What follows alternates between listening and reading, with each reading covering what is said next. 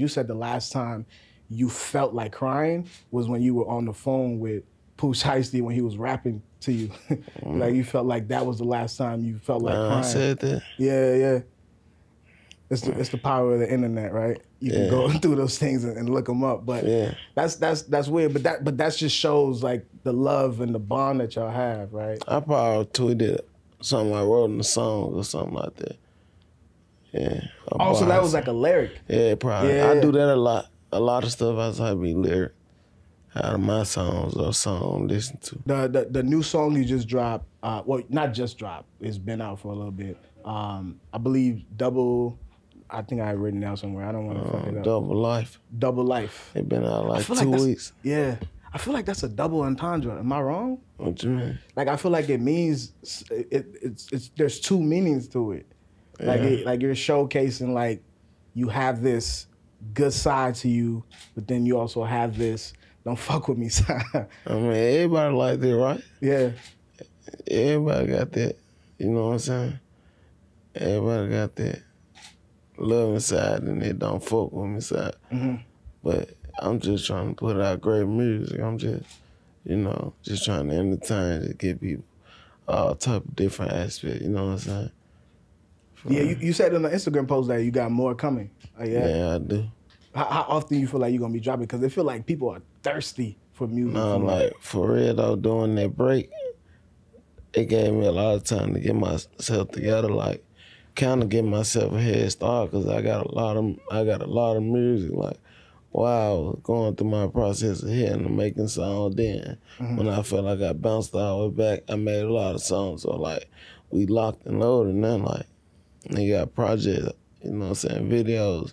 I'm just ready to drop after I drop, y'all. You know what I'm saying? I ain't gonna stop. Yeah. Hold on, rewind real quick, because you said something really important. I don't want to skip over it. You said while you were going through your process of healing, what were you doing specifically to help you through that process of healing? Trying to stay around the right energy. My kids and people I know really love me. Wow. Got my back, And just staying out the way, changing my way of living and how I move. Yeah. Yeah. Are you really changing the way how you live? And no, you just saying that because we on the interview. No, I'm dead serious. Yeah. I like that. What can you give me like a specific thing you were doing before that you don't do anymore? Shit, I don't live in Memphis no more. Wow. But I've been moved. I've been moved out of Memphis. That's what I'm saying. I ain't just saying. I've been moved. Let's stay on Memphis real quick because I want to ask you something about that. Like, I don't know what it is about like Memphis, but you, Bagg, Shiesty, Gotti, like you found a way to transform the street music from Memphis into an actual culture that people actually like. Do you know how you all have been able to do that? I mean, we just all us out of the people you just named, we trying to show the world like all us really trying to show the world like the real Memphis, like we trying to show y'all how we putting it down in Memphis, like this what's going on. Yeah. Like how when you listen to other rappers, like you can almost visualize where they from and feel like you from their hood. This is exactly what we trying to make you do.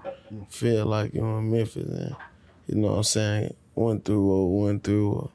I try to show a lot, show my fans, like, where I came from, how far I came.